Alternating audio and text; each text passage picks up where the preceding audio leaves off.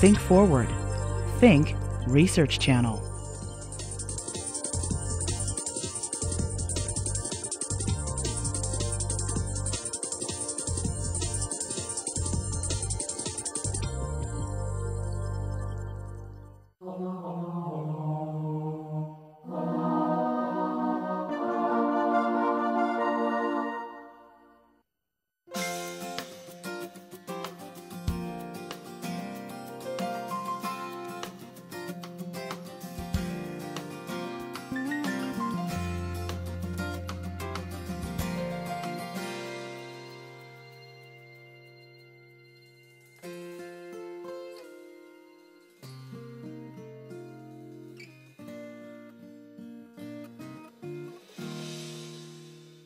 Tonight, again, is meant to be some interesting information, I think some very relevant information, but we're all supposed to have a little fun.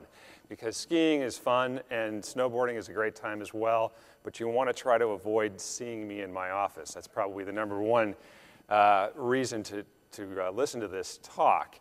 And we're going to go through the goals of the presentation, and then we're going to demonstrate it in the middle. There's some exercises and some yoga moves that I think will help you, and we'll finish up with a question and answer period.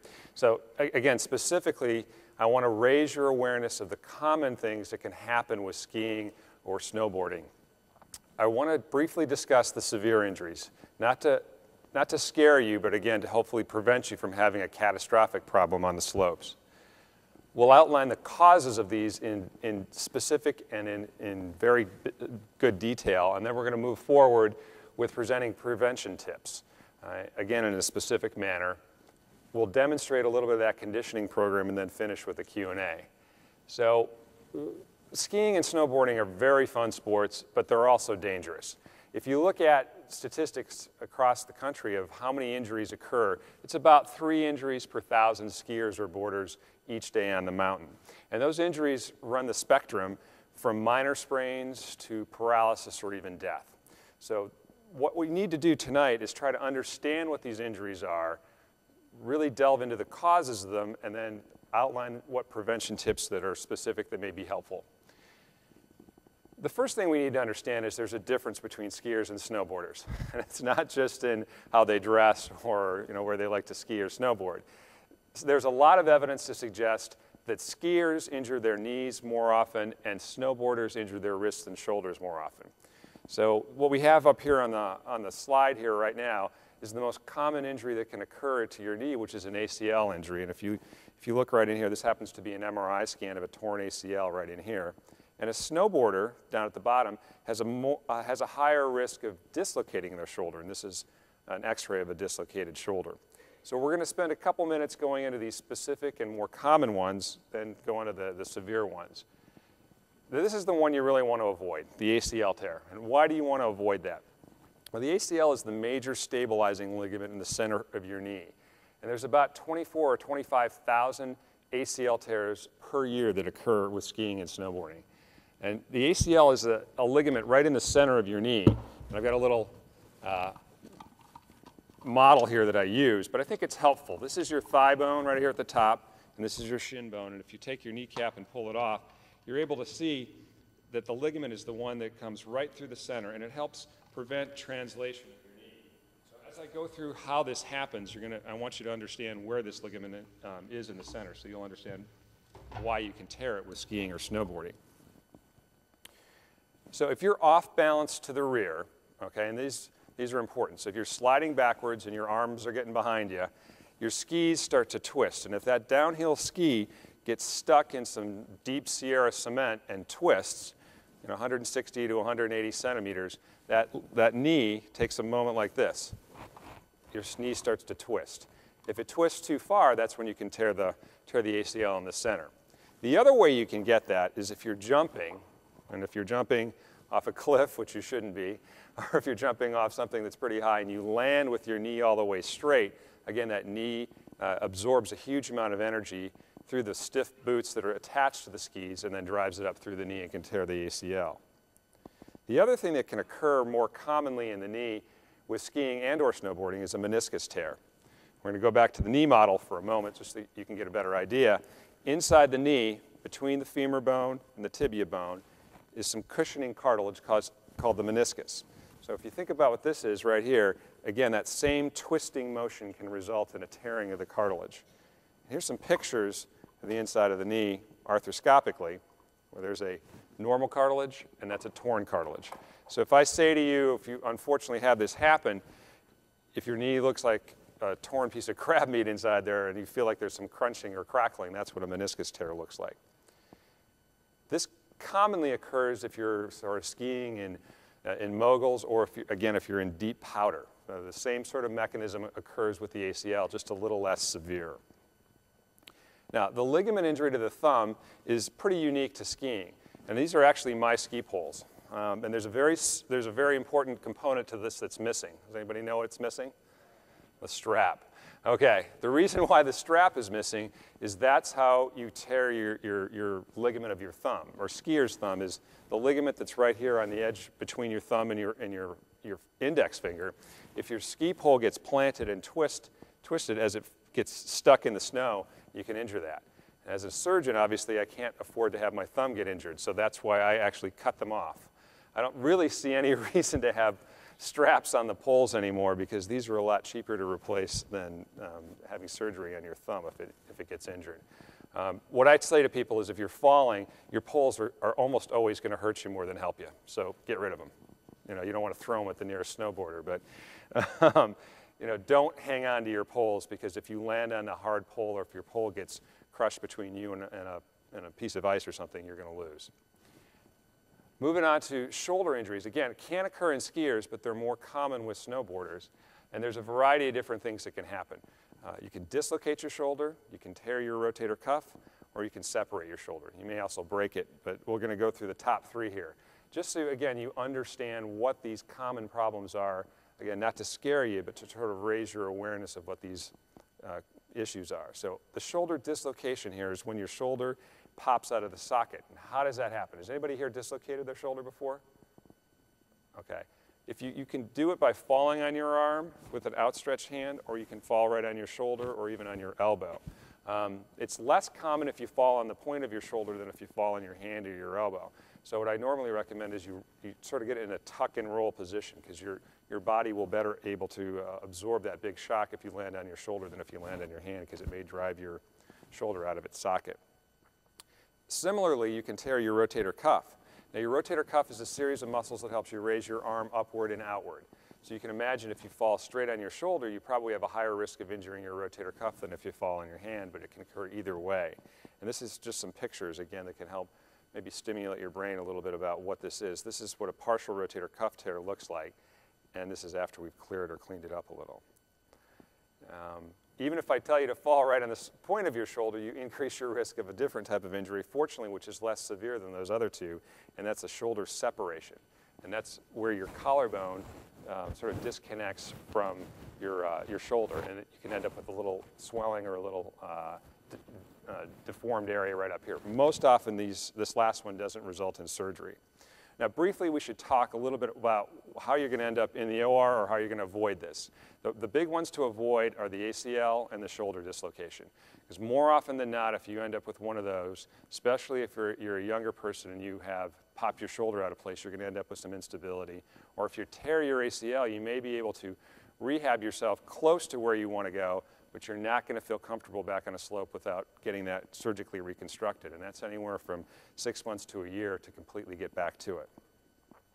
Now, other things that can occur, and these are all real cases, by the way, that I've taken care of over the years, are broken bones. Broken bones in skiing or snowboarding can be almost any one of them. The most common are the tibia or the shin bone, ankle fractures, wrist fractures, and a collarbone fracture. So if you look at this, this is what you don't want to have. All right, now, if you see where this broke, it's right here, and if you think of how ski boots are now higher, that typically is what happens in a skier because the boot is stiff up until that point, and then if you fall forward and your skis don't release off the binding, or excuse me, your boots don't release off the binding, you sort of break your leg right like a toothpick right there at the edge, and then you end up with something like this inside your knee, and this is a intermedullary rod. The fractured ankle is much more common in the snowboarder than it is in the skier. for the same reason. When you're skiing, you basically have a cast on your leg. So you're not going to very likely break your ankle. But if you have a soft boot and in a snowboarder, there's much more likely that you're going to have a little flex, and as you rotate around, you could end up with something like this, and this is what I call dumping the hardware drawer into the ankle, a bunch of screws in your ankle to put it back together. Wrist fractures. Okay, who do you think has a higher risk of a wrist fracture, skiers or snowboarders? Snowboarders. Right, all right. So what happens is you fall, again, you don't have the pole to hopefully prevent your fall, but when you fall and you hit some ice or some hard-packed snow, you can severely injure your wrist. Occasionally we use something like an external fixator, which is what this is, to restore it. Collarbone fracture is common in either one. This is your collarbone right here, or also known as the clavicle. And similarly to that shoulder dislocation, if the force goes all the way up when you fall on your outstretched hand, you can end up with a collarbone fracture. If you're going to break something, this is what I suggest you break, because overwhelming majority of these do not need surgery, and they will go on to heal very nicely. Now, we do need to talk for a few minutes about the catastrophic injuries. And almost always occurs when you strike a fixed object at a high speed. And the ones that are important to talk about to begin with are head and neck injuries, because these are the ones that you absolutely need to avoid. Not all of them are avoidable, but there's some good evidence to suggest that you can decrease your risk for some of these with some simple tips. The first of which is to understand how common it is. It's 5 to 10 or maybe even 15% of all skiing or snowboarding related injuries. So it's not a huge percentage, but they can result in like a concussion, which is just banging your head and feeling a little goofy, all the way to ending up in a coma, to a spinal cord injury, or even massive head trauma. So if you think about the famous people who have died skiing, sort of the Kennedys or Sonny Bonos, they're the ones who hit their heads hard on a tree. And 16,000 of these occur per year in the United States. Now, the American Academy of Orthopedic Surgery and the Consumer Product Safety Commission, this isn't just my opinion, believe that about 7,000 of those could either be prevented or reduced in severity by simply wearing a helmet. So I'm going to take a little poll. How many people wear a helmet in here? Okay. I've only been wearing one for 2 years, and I've been skiing for 20. So I think it's extraordinarily important that you consider that. There's two reasons why. The data supports it. Two, it keeps you warm, and now it's becoming a little cooler. So abdominal injuries are another one. Who do you think gets abdominal injuries, skiers or snowboarders?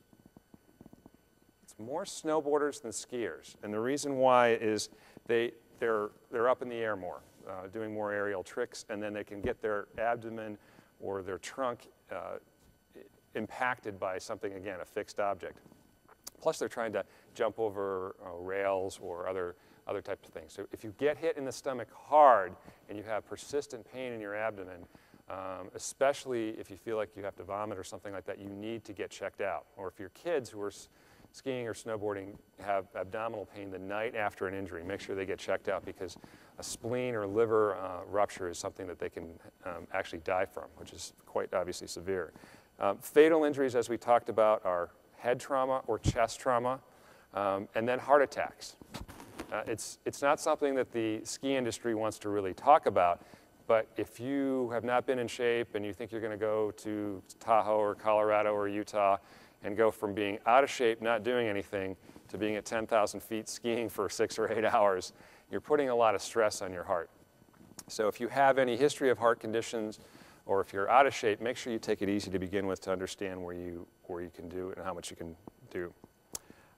And especially in kids here. This whole lecture is tried to be based on literature, not just my opinion. The leading cause of death in kids is head trauma.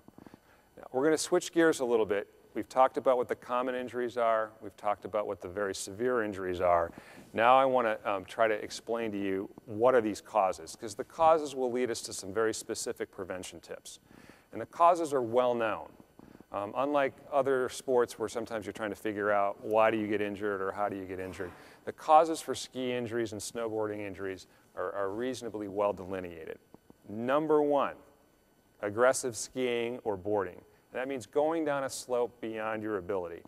It can also be, and peer pressure isn't just for the kids in their 15 to 18-year-old zone. So you're 35 or 40 and your buddies are better than you. And they say, well, let's go over here. You shouldn't do that if you don't feel comfortable doing it. That's how you get injured. You get nervous, your skiing or snowboarding technique breaks down, you get backwards, you're flailing, and then you injure yourself. Second thing is skiing or boarding too fast. I've got some friends who are phenomenal skiers. They ski in like Warren Miller films. I can't ever keep up with them. Every time I try to keep up with them, I think about this and I'm going to end up hitting a tree or something. So don't go faster than your skills allow you to. And finally, for those boarders or skiers, if you're going to jump, you got to know how to land, and that's very important. Equipment problems. Who here checks their car before they go to Tahoe? Okay, you check your brakes, you make sure your oil's okay, your tires are okay. Who here checks their ski equipment? All right, you got to think about your ski equipment like your car. You've got your skis on the top of your car, they've been sitting in the garage, you drive up through the ice and the snow in Tahoe. You have no idea what the conditions of the bindings are, you know, what's going on with your edges, do your feet fit in your boots, things like that. Equipment issues are really the #2 cause of skiing or snowboarding injuries. Also, be honest about your binding settings, especially for skiers. If you set your bindings really high, you can go through the moguls hard and they won't come off. But if you aren't that super aggressive type 3 or 3.5 or 4 skier, don't say that you are to the technician. Be honest with them, because you want your skis to release if you're in that situation. Because if your skis, again, get stuck in deep snow or in one of those moguls, you have a higher risk of injuring yourself. So check them out before you go. All right, this is one that we all tend to forget, difficult weather conditions. Icy or variable slopes. So I was just up in Tahoe about 3 weeks ago, and it was at 18 inches of snow, and then 2 days later, it was bright sunshine. And you may have all experienced this before. If you've been at Alpine, there's a big bowl, half of it's in the sun, half of it's in the shade. So as you traverse across this slope, you're going to come across all kinds of different conditions, mushy to icy to Sierra cement. So watch out for variable slopes, especially here in California. For those of you who may have been to Utah, it's a little less variable, a little higher, a little lighter powder. I highly recommend it if you get a chance. Poor visibility. So this is an actual picture from about 2 weeks ago at Alpine Meadows. And it was maybe an hour before that, it was bright sunshine. So it can be bright sunshine, fog, just be prepared for differing conditions. And then man-made snow has been correlated with higher risk of skiing or snowboarding related injuries because, again, it's a little more granular, a little icier. The final one is the one that we can actually do something about beforehand. It's the end of January right now, but I don't think it's too late to get in good shape to go skiing, even if you're planning one for 3 or 4 weeks from now or even next week. If you are out of shape, you do have a higher risk of injuring yourself. Your balance isn't as good, or you're going to get fatigued sooner, and you may end up with too much aerobic activity or cold exposure like we talked about for people with a heart condition. So some specific tips, and then we're going to go into an exercise regimen that I do myself, and I welcome the opportunity to learn from you as well. But some very specific injury prevention tips, and then we're going to go into what I call damage control tips. So if you do injure yourself, what to do. Get in shape. Think about this back in November or December. It can really help you be prepared. Check your equipment before you go to the mountain like you check your car. Wear sunscreen, okay? I can't emphasize that enough because those days when you think it's snowing outside and then halfway through the day it starts getting nice, you can end up getting fried out there. So be very careful. It's very, very dangerous. When you start on the mountain, who warms up at all? Okay? So avoid the guy or gal who says, let's go to the top of KT22 at Squaw and go right off the top, okay? Take a couple cruiser runs, see how you feel. And also I recommend you do a little stretching beforehand. And we're going to demonstrate some stretching that you can do in the car or just as you get to the mountain.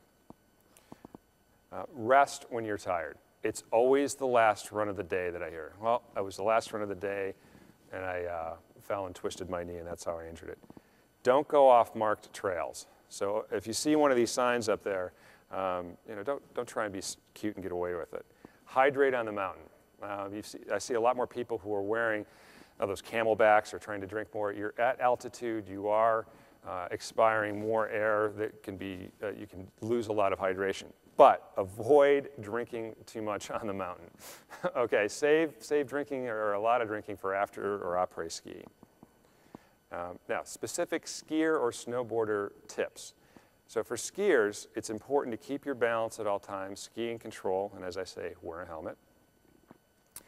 Choose your terrain according to your ability. Don't let your ego get in the way of being safe. So if you think you can go down this slope safely, great. If you can't, ask somebody to show you a different way or a safer way to get down. You'll potentially avoid coming to see me in the office. And finally, for skiers, it's very important to keep your upper body kind of quiet and in control. I've heard ski instructors say, keep your hands in front of you kind of like a race car driver. Because you can imagine, as you get your hand behind you, you start to get off balance. So if you're forward on your skis and your hands are in front of you and your upper body is in control, you're less likely to get your skis crossed or going different directions, and that's when you can end up injuring yourselves. For the boarders out there, I want you to ride the mountain in control. So just be careful and choose your pathway. If you're going to do any sort of consistent snowboarding, there's really good evidence to suggest you should wear wrist guards. I actually ask you, how many snowboarders out there? Okay. So how many people wear wrist guards? All right, excellent. There's mounting evidence to suggest that you would decrease the severity of a wrist fracture if you did fall on your wrist, or maybe even prevent it altogether. And absolutely wear a helmet if you're going to do what this guy is doing right here. So when I say avoid big air tricks if you don't know how to land, and make sure you pick your spot before you jump. More skiers are getting into these terrain parks too, so I think we're going to see a problem where two very different styles of attacking the mountain end up in the same area and can end up with a problem. So let's say you do fall, okay? You want to be careful as you're falling. If you can keep your knees close to your body, keep your knees bent, you're going to have less risk of an injury. And again, don't jump off something if you don't know how to land, but keep in that sort of race car tight athletic position, and you're less likely to injure yourself. If you start to slide down a steep slope, don't try and stand up. Don't try and, you've seen those skier videos where the guy makes a big crash and all of a sudden he pops up and he's cruising on down. Well, that may be you, but it isn't me. So you want to dig your poles in if you still have them, dig your elbows in, dig your skis in, dig your boots in if your skis have popped off. Stop or arrest your slide, okay? That's the #1 tip you can have if you're on a steeper slope. And then keep your eye out for fixed objects. If you have to slide to get around a tree or a pole, absolutely do it. Because if you're going pretty fast and you hit that tree or pole, you are going to lose, and that could be a very severe injury, as we talked about. Now, when you're down and hurt, stay down and wait for help. Don't ski or board unless you know you're safe. And I'll tell you a true story of a friend of mine and I were at Snowbird in Utah. This is maybe 4 or 5 years ago, and we're right up at the top, something called the Cirque, and it's very steep and very icy, and we all think we know what we're doing, and we go through this mogul field, and he goes down, and he hits his head. And this is back before he or I were wearing helmets, so another reason to wear a helmet. He hits his head pretty hard. He's down for about a minute or so, and I'm checking him out. He seems okay. And I said, "Are you all right?" He said, "Yeah, I'm fine, I'm fine." He takes off like a bullet. Goes about mid-mountain, I finally catch up with him, and I said, "Are you all right?" He goes, "I am fine." Gets all the way down to the base, and I said, "Well, let me just ask you a few questions. You know, I'm trying to play pseudo-doctor here." He's a good friend of mine, and I said, "Listen, let me ask you a few questions to figure out whether we should go in and get you checked out." And I said, "Let's start with the basic one. Where are we?" He goes, "Would you leave me alone? We're at Squaw." And I said, "We're going in," okay? Because he really thought he was in California, and he really thought he was at Squaw, and he had you know, a concussion, and he ended up being fine. But if you do hit your head, be careful. Make sure you get checked out, because you can actually injure your neck and not know it. And then listen to the ski patrol. That's what they're there for. They really are very good at trying to help you. They're not there to you know, they're not going to charge you anything, but they want to make sure you're getting off the mountain in a safe way. So if they want to take you down in a sled, let them do it. And if you injure your knee or your shoulder badly enough that it swells up and you feel like it's a little wobbly or you can't move it, get somebody to help you down. You don't want to turn something minor into something major. And plenty of people are around all those mountains to help you. So final tips, not all accidents are avoidable. Have fun, but be smart and careful. And anybody know where this is? Oh, well, nothing, that's just the top of Alpine. But that's on one of those, that's on the same day, by the way, where it turned into that foggy condition. Now, for a few seconds here, what I want to do is go over a very specific conditioning program that I personally do. We are very lucky to have a friend of mine who's a yoga instructor here tonight who's going to show you in ways that I can't bend how to do some of these maneuvers. But if you want to get ready for skiing or snowboarding, you should have a flexibility plan in place, aerobic and anaerobic conditioning, as well as core strengthening.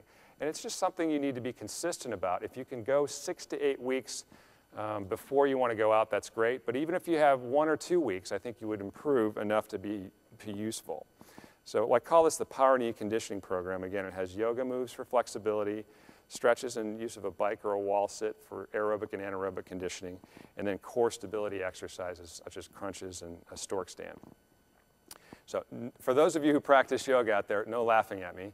This is the best I can do, but for somebody at my advanced age, it's not terrible. But the goal here with the downward dog and a yoga move is to try and work on a variety of different things. But as you can see, I've got a problem with tight hamstrings. So that's not a tumor over there. That's my actual lateral hamstring. And that's preventing me from, fortunately you can't tell, but my heels are not all the way on the ground. That's one maneuver, and I'm going to leave it a little bit to Giselle to go over the specifics of why I think these motions or these moves are good for you. Another one is a simple trunk twist, where you're trying to open up your lower back and also working a little bit on your lower extremity flexibility. For me, my hamstring and my piriformis, which is a muscle in your hip area, are very tight, and I find this one to be very, very helpful for skiing. So I do this the morning of, just when I'm getting on my ski clothes, and I think it can help you open up just a little bit before you go. Now, what I call the Power Knee program is something I've developed for my patients that they do after knee arthroscopies, or people who have something called patellofemoral pain, mild knee pain or mild front pain. And it's composed of 3 stretches and then the use of an exercise bike to help improve your strength and flexibility of your knee. The quad stretch in a doorway, which you see here, is the first one, and I recommend a set of 10, and you hold it for 20 seconds each time. A hamstring stretch, and almost every one of you has tight hamstrings. Maybe not as tight as me, but have tight hamstrings. This is a simple one that you can do anywhere, and essentially what you do is you stand as tall as you can, put your leg up on a table or a chair, and then you hinge at your waist.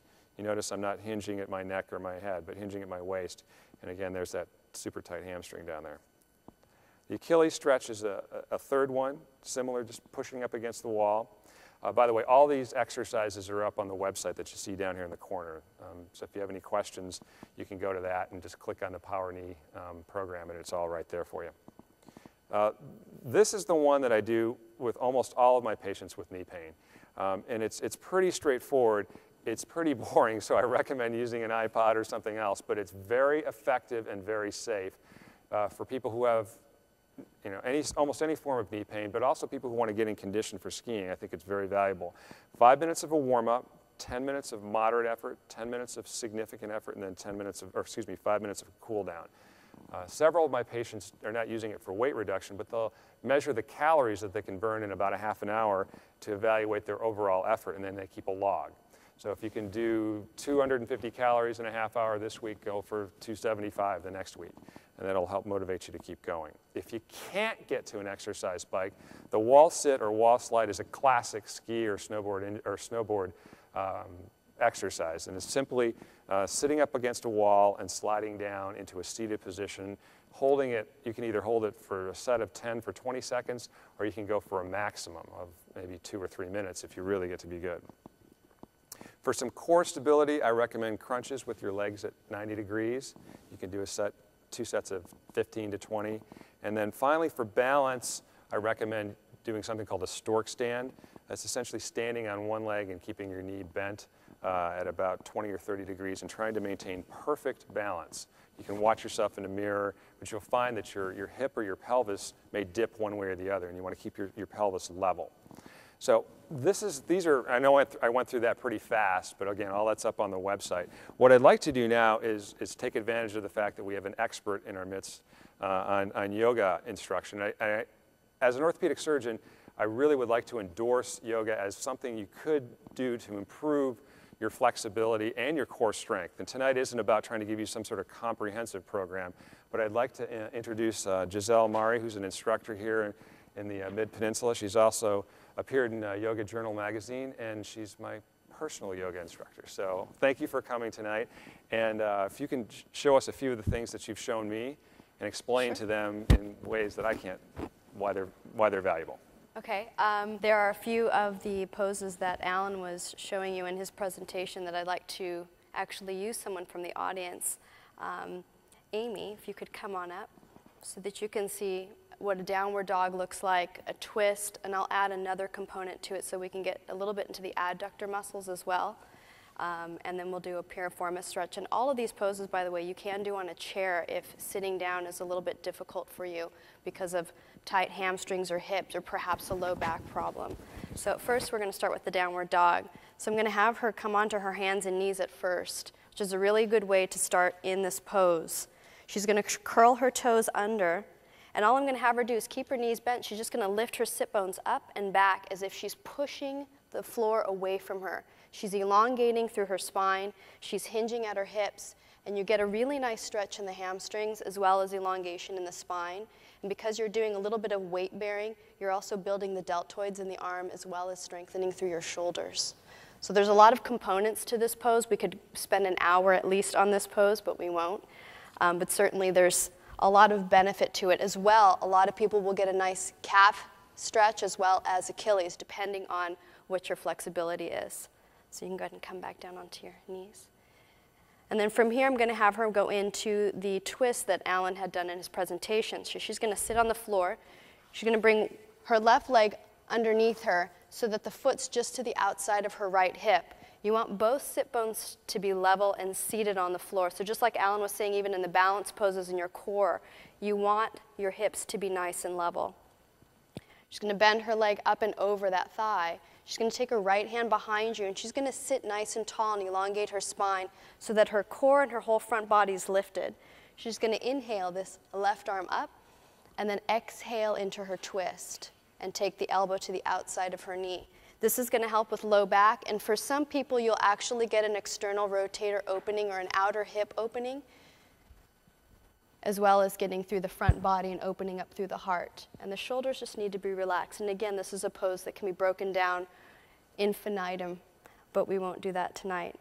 What's also really nice about this pose is a counter stretch. So after you've taken this about 5 breaths or 6 breaths, depending on where you're at, you can counter stretch the pose by then taking the left hand behind you, sliding the right arm down to the inside of your leg, and keeping that same length and elongation through the front body while still keeping both the sit bones rooted.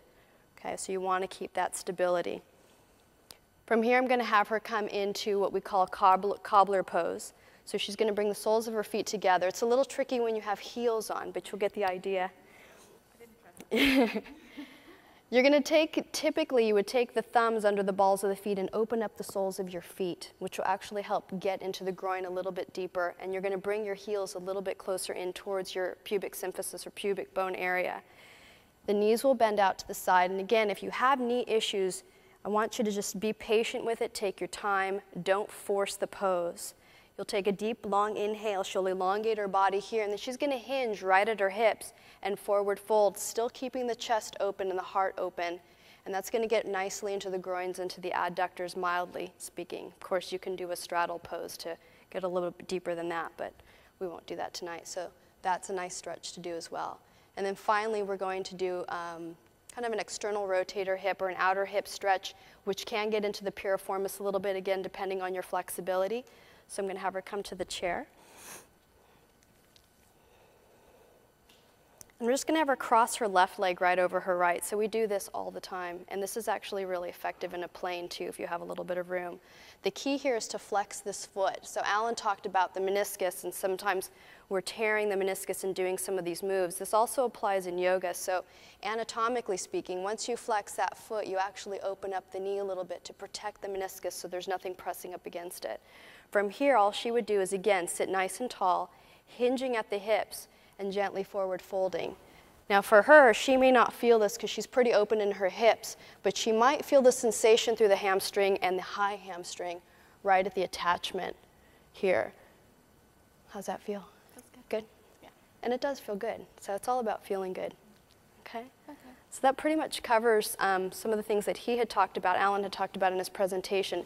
Certainly we could go on about at least 30 other poses and be more comprehensive in our stretching, opening up shoulders, stabilizing shoulders and strengthening them. But for the most part, I just wanted to cover something really basic so that you could take at least 1 or 2 poses home with you. Okay? Right. So I think that's it. Thanks, Amy. Thank you, Giselle. Thank you, Amy. I'd like to finish up now with some questions, and I'll make it a little interactive here. But what they just showed you, I think, is an excellent, easy warm-up to do before. If you spent 5 or 10 minutes as you're putting on your ski or snowboarding clothing and you do some of these maneuvers, you're going to have just that little bit more flexibility when you get out there and a little bit better warm-up, which may prevent you from having an injury. So I'll open it up now to any questions that anybody may have, and we'll start right over here. And the question is, if you can't do a downward dog because your wrists have some tendinitis, what options may you have? You do have a couple of options, and again, it just depends on the severity of your circumstance. You could utilize a chair so there's a little less weight on your arms here, or you can grab to the outside of the chair and just stretch this way, obviously with the chair stable so that you're not sliding, where you can still get a nice stretch in the back as well as into the hamstrings, and it'll be a little less stressful on the actual wrists. The other option is to actually move down onto your forearms. So if you're here, you take the forearms to the floor, curl the toes under, and again, still lifting. It's a little bit more on the shoulders, and it does require a little bit more strength in the shoulders, but it's a nice alternative because now what you're doing is you're distributing the weight through the forearms and still opening up the hands so that you keep the weight all throughout. And you can still get a nice stretch that way as well. Okay. And I'm living proof that you can start where you can't even bend at 80 degrees to doing a better downward dog, and it is very helpful.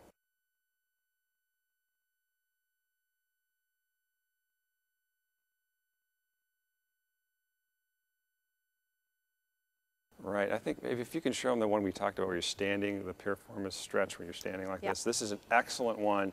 The stork stand, which I showed you at the end, which is this is a classic physical therapy, and I know we have some physical therapists here.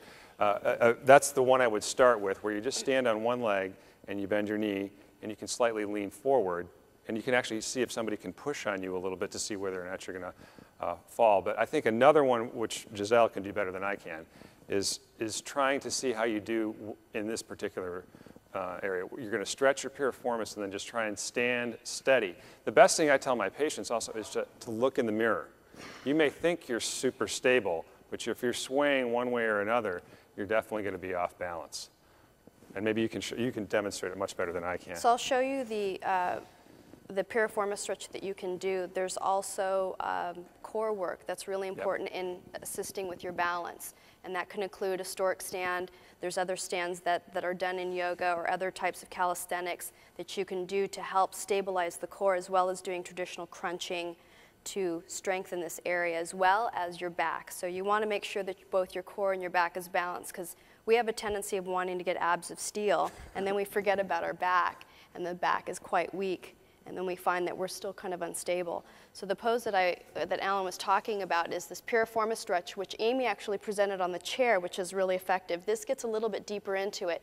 So again, you're crossing the leg over one. I'm flexing my foot. You would sit back. I'm using a chair because, again, if you have a weak core, you want to start from the beginning, stabilizing, still getting that stretch. And then as you feel more comfortable, you can start to balance here and rest. And that's going to help you as well with the skiing or with the snowboarding. And especially for skiing, excellent skiing is essentially one leg at a time. So that's why that one in particular is good, because you need to have one-legged balance, not two-legged balance as much as one-legged balance for skiing as you alternate between the two. The question is, if you've had an ACL tear and repaired or fixed, should you wear a brace? Well, let's talk about, just for a second, the literature. There is no great literature to support using a brace. If you have a really high energy injury after an ACL reconstruction, your brace is not proven to prevent you from tearing it again. So we have to separate sort of psychology from reality. Some people will want to wear a brace, and I say wear a brace maybe for the first year or two afterwards to help them remember that they have an ACL tear, and I think that helps maybe prevent them from doing something a little too crazy, but there's no great evidence. What I highly recommend to my patients, and I do not prescribe what are sort of functional ACL braces, get a good physical therapist who can create an internal brace. Internal brace meaning you've got the balance all the way back to the good core strengthening, and that'll help prevent you from re-injuring it. And by the way, what Giselle and I are talking about, core strengthening has been shown to decrease your risk of lower extremity injury. So it's not just building your quad, but it's building your whole balance. So if you have a good physical therapist, they will not just work on knee exercises with you. And you may wonder, well, why am I doing other things? Well, it's because if your core is stable, your lower extremities will be more stable. So I've had several friends who've had ACL braces, and I tell them to work on your knee more. Get your knee so strong that you're confident with it, and you won't need the brace.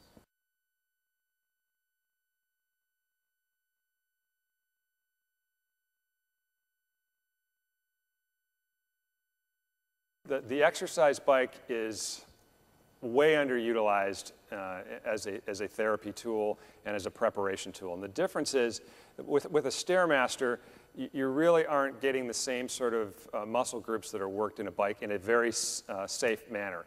You can also, in a bike, really crank it up to the point where you can exhaust yourself without putting yourself at any risk.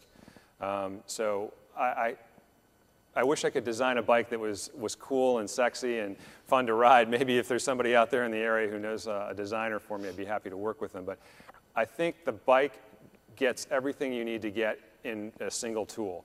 It works your quads, it works your hamstrings, it works your gluteal muscles, but you also get an excellent aerobic and anaerobic benefit if you do it in a specific way. And what I recommended here, and what's up on the website, is essentially riding up a hill.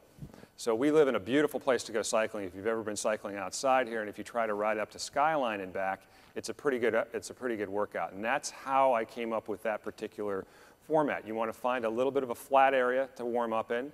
You want to find a moderate slope to challenge yourself. And then you want to have an area where you are very challenged for 10 or 15 minutes, and then you want to have a cool down period. And you'll find that the muscle building occurs physiologically by stressing it. So you've got to continually stress your body, or it adapts to whatever you're doing. So what I tell my patients is, once it becomes too easy for you, you've got to increase the resistance. And so if I'm looking at a patient who's recovering from an ACL or a knee surgery, I have yet to see somebody severely injure themselves on a bike. They don't fall off. They can monitor. They can also get off, and they're not 10 miles away if they're riding outside. So check it out for a month, and I think you'll find it to be more valuable than the Stairmaster. Any difference between the recumbent and an upright bike? Very simple but important difference. With a recumbent bike, you're sitting down and pedaling, and you aren't working what's called your iliopsoas or your hip flexor muscle, whereas an upright bike, you constantly are lifting. And why is that important? Well, when you step up to step on a stair, what are you using? You're not using your quad very much, but you're using your hip flexor muscle. So upright bike, 30 minutes, 3 to 4 times a week. I'll call it the fountain of youth. And I do this myself, too.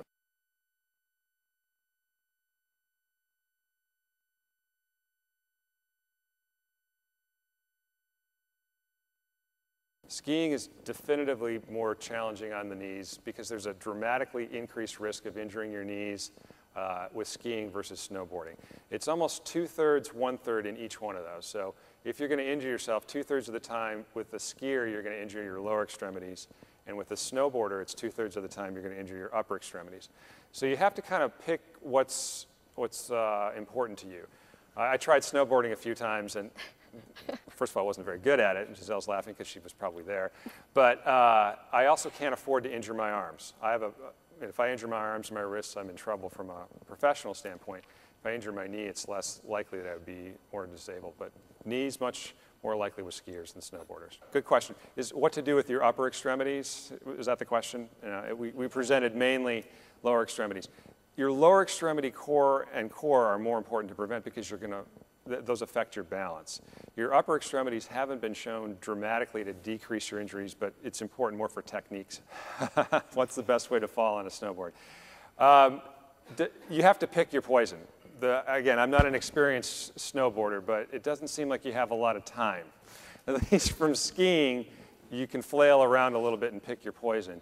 I think you need to, before you fall, have an idea, and this is why this is an important question, how you're going to do that. Tuck and roll. Okay? Tuck your head in, tuck your arms in. Do not fall on your outstretched arm, okay? It's a natural tendency for us to put our arm out, but your wrist and your hand do not have a lot of cushioning compared to your shoulders. So if you bring your arms in and you tuck your head, you're less likely to injure something. And try to take the impact with your shoulder if you can. If you break your arm or you dislocate your shoulder, we have a great chance of putting it back together. If you hit your head or you hit your abdomen hard against something, there's a chance you could have a catastrophic injury. So get into that fetal position.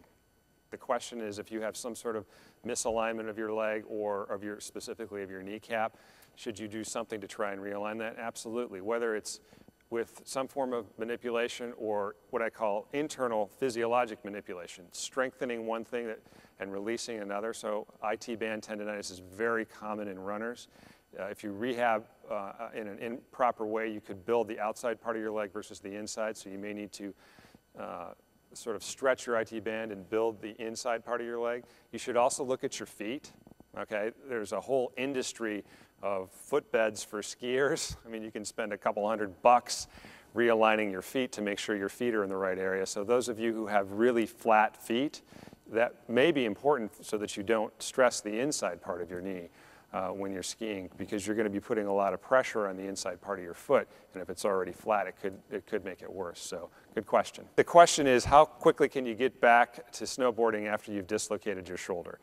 I would put the minimum on that as probably about a month. There are harnesses that you can wear that I've actually put on some friends of mine that prevent you or restrict you from bringing your arm out to your side. Depending on how severe the injury was, you can get back, I would think, within 3 or 4 weeks, but I would probably put you in something like a harness that restricts your motion so that it's less likely that your arm's going to come out again.